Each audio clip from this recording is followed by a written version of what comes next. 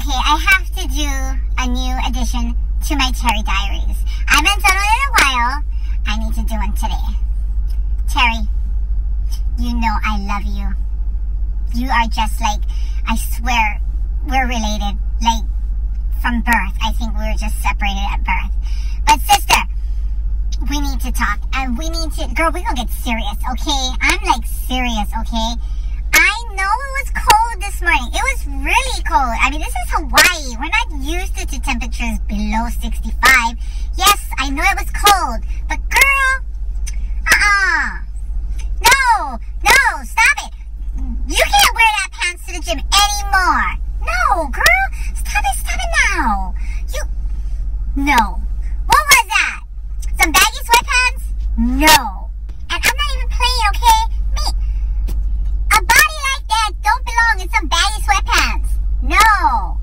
And it's Zumba. We need to see which way your butt's moving. I think that's why we come to your Zumba class. We want to see your butt moving around. You know, it's one of your greatest assets. You're the one who taught us about our assets.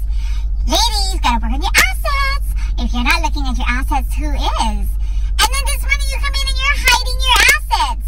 Where was the inspiration for us this morning? Where was the love? It was like, you didn't even want to inspire us this morning. I think that's basically what happened on our side. We just became so dysfunctional. It was like, we had no motivation, you know? And the next thing you know, we all kind of started going crazy. It was because of you. You and your sweatpants. I want you to do me a favor. I want you to take those sweatpants, give them a big hug, and put them at the bottom of your drawer that you never open. Those sweatpants cannot be in your Zumba class anymore. You can wear it for anything else. No, you can't. No. Your assets don't belong in pants like that. They don't. You know how many women, they work out so hard to get a butt like that? And then you go and you hide it. In the gym. You know? I don't know. I'm just not feeling love today. It's a sad day for me. But I don't give up. Because I'm a fighter. That's what I do. With or without your assets, I will find a way to carry on. But tonight, I will go home. I'll eat some ice cream in front of the TV straight out of the tub.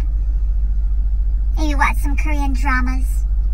And tomorrow morning, I will get up and I will carry on again.